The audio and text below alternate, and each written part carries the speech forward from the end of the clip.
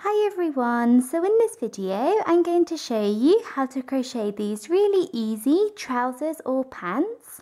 So these trousers can be made in any size from baby all the way up to adult, and you can make them in any length that you want. So you could make short or 3/4 lengths or full length trousers. So for my trousers or pants I used a 4mm crochet hook, and in this video I am using US terms. So thank you very much for watching, and please make sure to subscribe to my channel for more crochet videos. To begin your pants, you want to start off by making a slip knot. So to do a slip knot, you want to take your yarn and take your finger and wrap the yarn around your finger once and then twice. Then take the first loop and pull it over the second loop, and then take the second loop and pull it all the way over your finger. You then want to take your crochet hook, go in through this space and pull tight, and there you have a slip knot. Once you have your slip knot, we are now going to make our foundation chain. And you can make your foundation chain as long or as short as you like, but the longer you make your chain, the bigger your pants will be. So your foundation chain is going to go around the waistline of your pants, so you can measure how big you want your pants to be around the waistline and then chain up to that number. And your foundation chain must also be an even number. So you could chain 80, 100, 104, 86, 92, whatever you like, as long as it is an even number. And for these pants here, which I did, which these were little baby ones, I chained 66. So you can chain whatever you like as long as it is an even number. So make your foundation chain.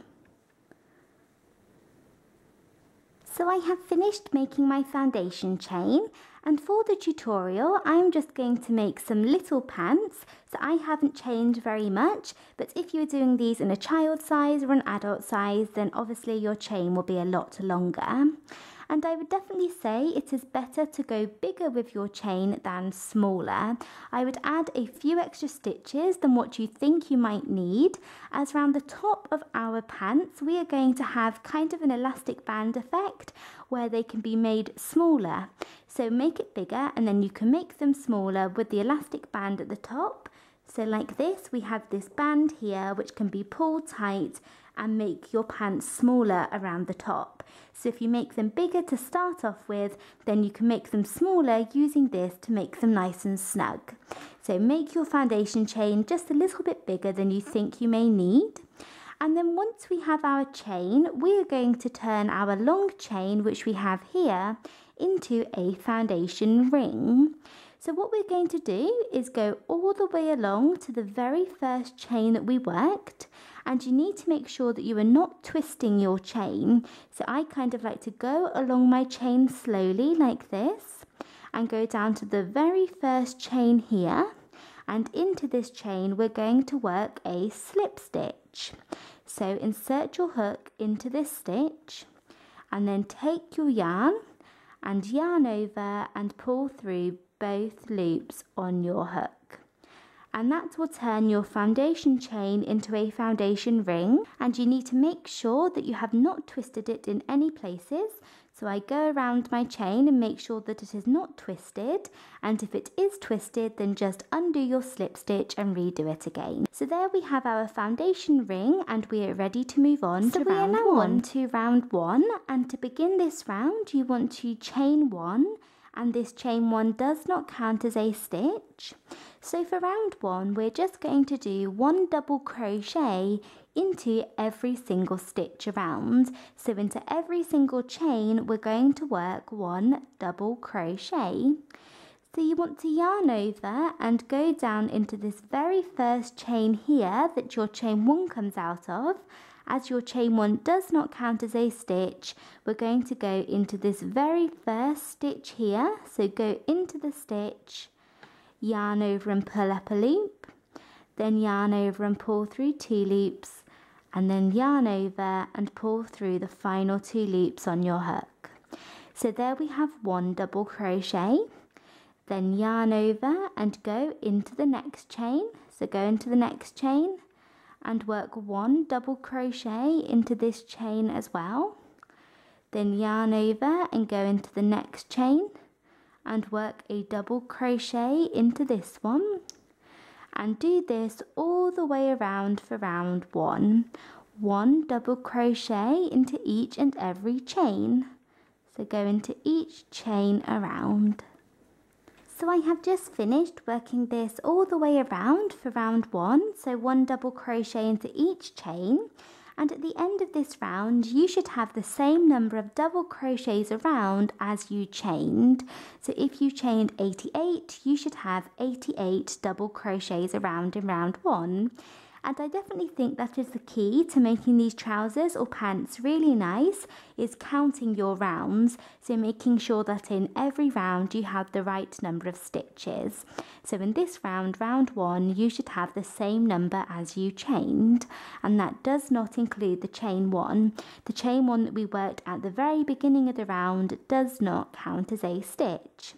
So what we're going to do to finish off round 1 is we're going to go into the very first double crochet that we worked and work a slip stitch. So here is the first double crochet. This little stitch is the chain 1, and you don't want to go into that, you want to go into the first double crochet.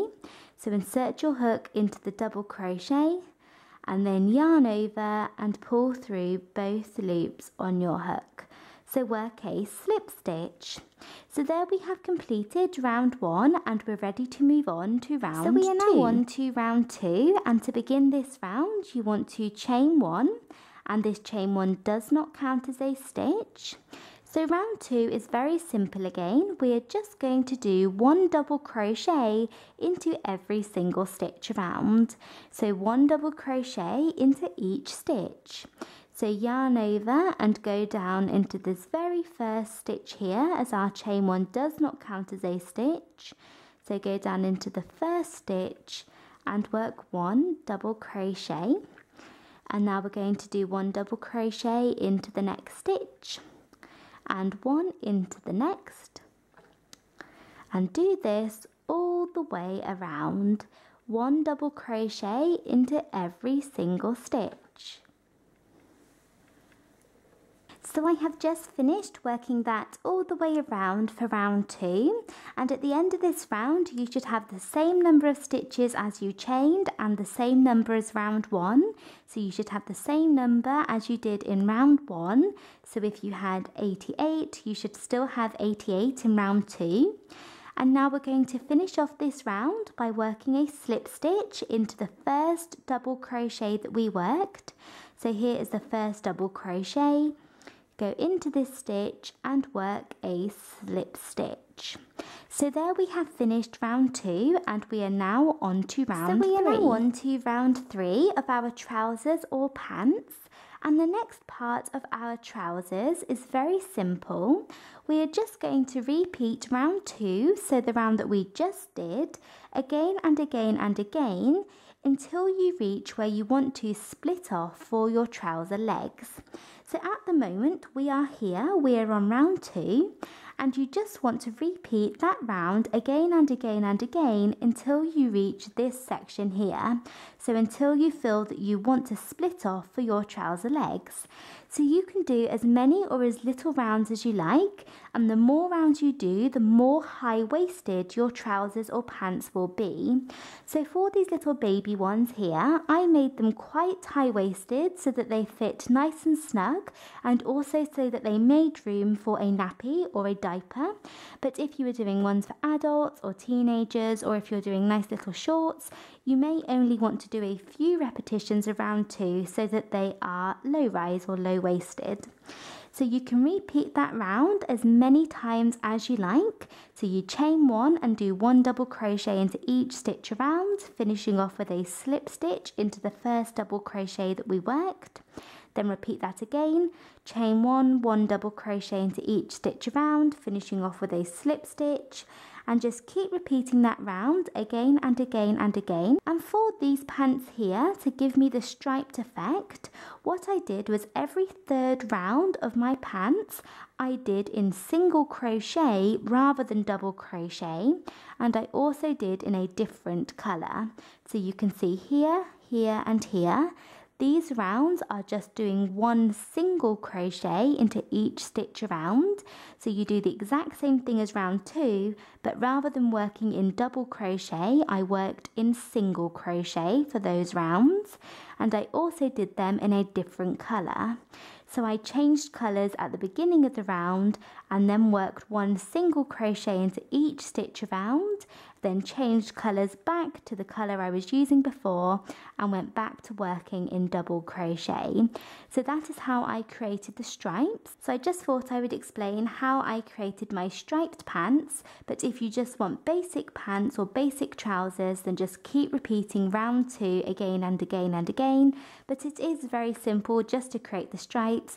Just do every third round in a different colour and use single crochets instead of double crochets. So we're just going to keep repeating round 2 again and again and again. So chain 1, go down into the very first stitch and do 1 double crochet into this stitch, then do 1 double crochet into the next stitch, 1 double crochet into the next one, and do this all the way around. Okay, so I have worked that all the way around for my first repetition of round 2. And remember, in every single round you should have the same number of stitches around, so the same number of double crochets around as you chained. And now we're going to go into the very first stitch and work a slip stitch to finish off the round. But I just wanted to quickly show you how you can change colours if you do want to do the striped version. So what I like to do is I like to change colours whilst working the slip stitch. So what I do is I insert my hook into the double crochet as I would with a normal slip stitch, but rather than yarning over and pulling through these 2 loops here, I drop the yarn that I am using. So just drop the yarn and then take my new yarn or my new colour. So I take my new colour, place this over the end of my crochet hook and pull this through.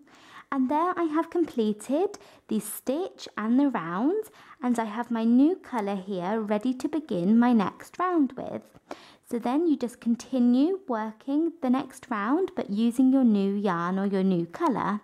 So chain 1, and you can do 1 double crochet into each stitch around, or if you want the little stripes like this, then you can do 1 single crochet into each stitch around. So to do a single crochet, just go down into the stitch, yarn over and pull up a loop, and yarn over and pull through 2 loops. And you can do that all the way around on every third round to give you the little stripes. And then when you get to the end, change colours back to the blue using the same method.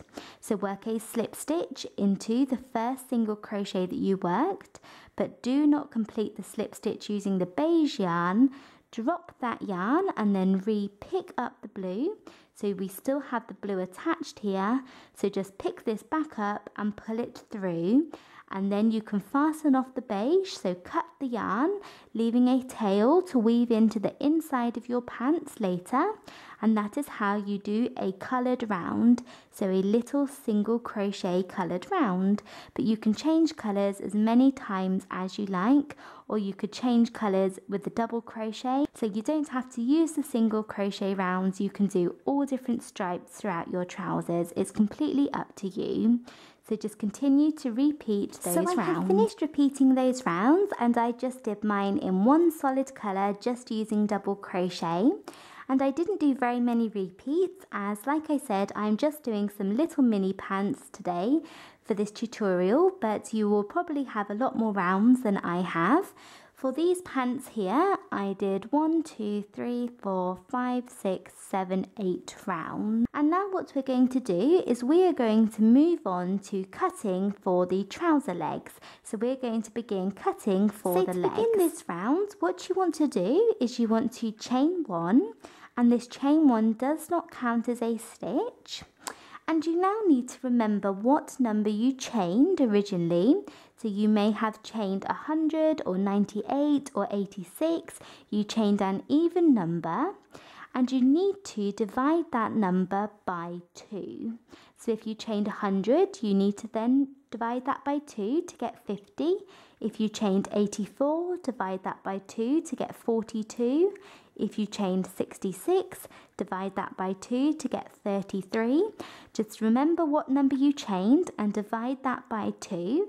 And then that number that you have now, you need to work that many double crochets. So we are going to go halfway around our circle or our loop that we have here. So I'm going to yarn over and go down into the very first stitch that I worked and work 1 double crochet. Then I'm going to work 1 double crochet into the next stitch and the next one until I have the right number. So that should be half of the number that you originally chained. So there I have worked my double crochets, and as I chained 34, I divided that by 2 to make 17, and I have worked 17 double crochets around. So there we have almost finished round 1 of the first leg of our trousers. And what we're going to do now is we need to work a slip stitch into the very first double crochet that we worked. So you should have your work here like this with your last double crochet, and you want to kind of turn your work around so that you get to the very first double crochet of the round that you worked. So not the chain 1 here, the very first double crochet, and into this stitch we are going to work a slip stitch.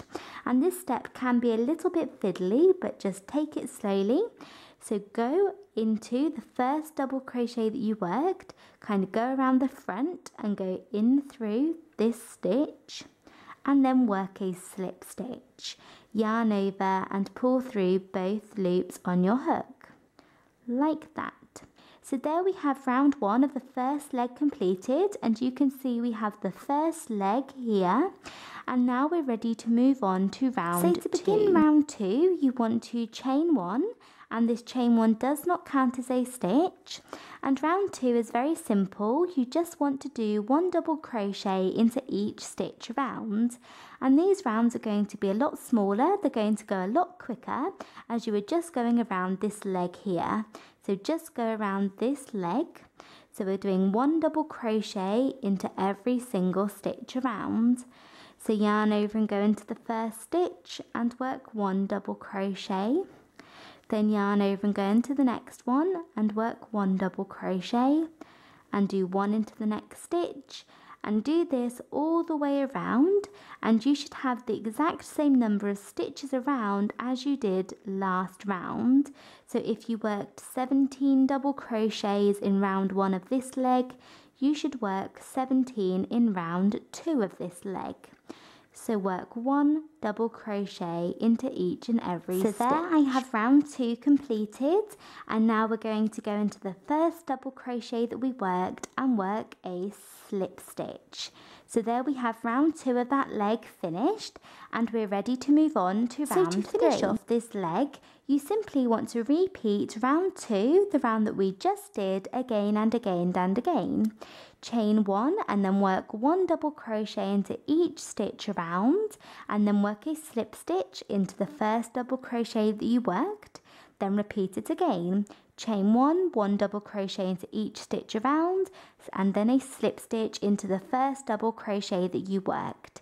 And in every round you should have the exact same number of stitches around. So just keep repeating that round 2, again and again and again, until you feel that your leg is long enough. So you could make little shorts or 3/4 lengths or full lengths, it's up to you, but you can do as many rounds as you like. And for these trousers here, I carried on by doing every third round in single crochet in a different colour.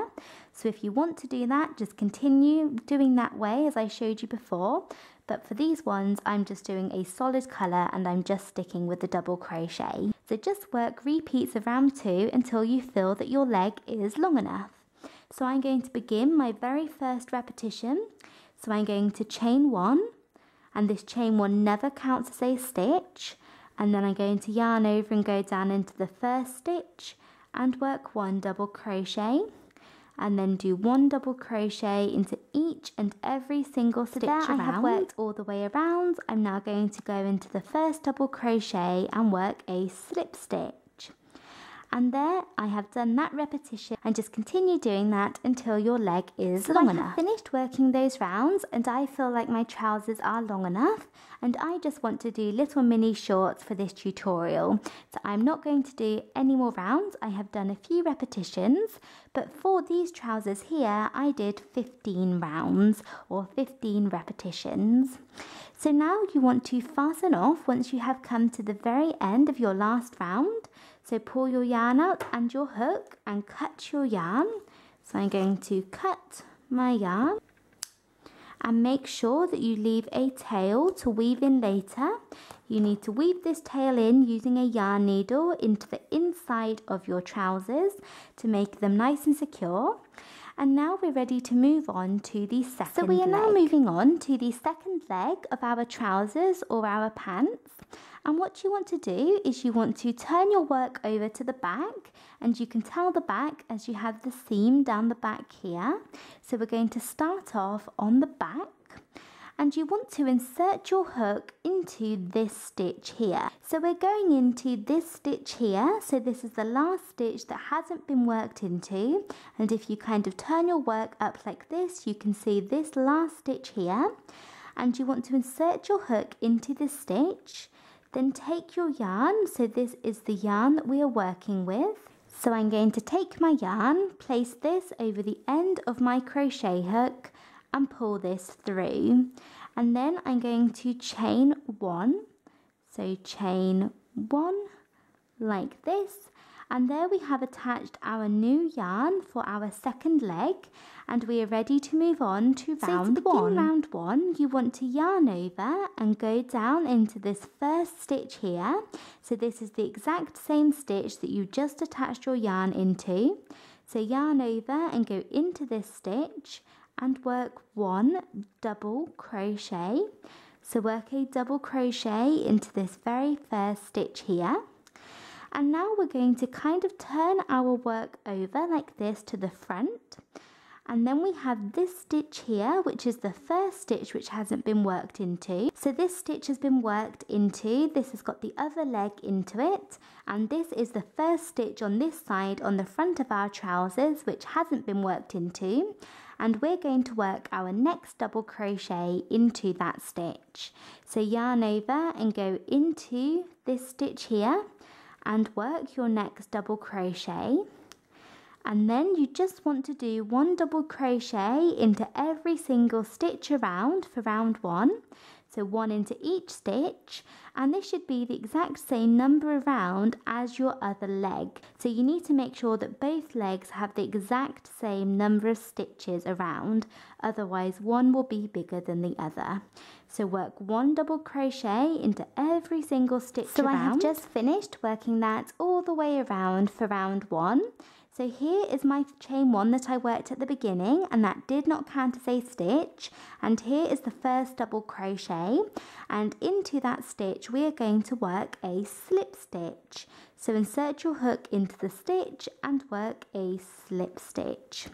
So there we have round 1 of the second leg complete, and we're ready to move on to round 2, and the rest of the rounds of this leg are the exact same as the other leg. We're just going to chain 1 and work 1 double crochet into each stitch around, and then work a slip stitch into the first double crochet that you worked.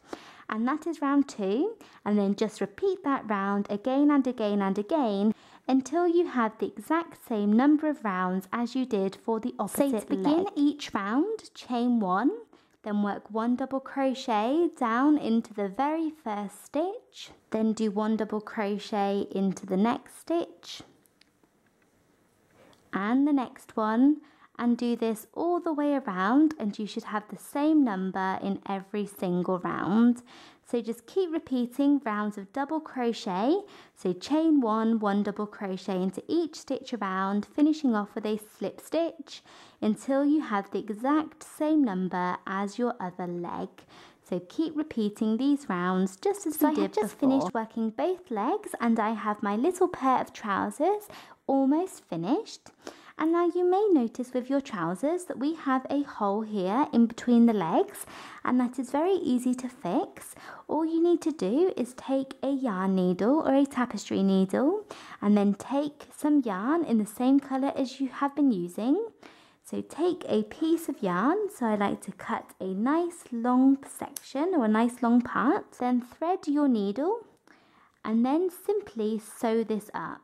So I'm just going in through both sides and just sewing this up, and it's very easy to do.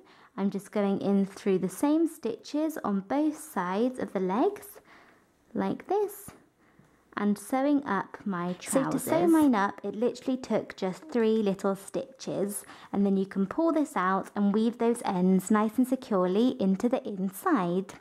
So there we have our trousers very nearly complete. So now I just want to show you how we are going to make this elastic band which goes along the top. So to make the band, you want to turn your trousers over to the back. So here I have the back, and then insert your hook through the middle. So you can kind of see where the seam is. Just go through one of these stitches up by the seam, and then take your yarn that you are going to use, place this over the end of your crochet hook and pull this through. And now you want to chain 1, and that will attach your new yarn. So for this round, what we're going to do is we're going to do 1 double crochet into 1 stitch, and then chain 1 and skip the next stitch. Then a double crochet into the next stitch, chain 1, skip the next stitch, all the way around.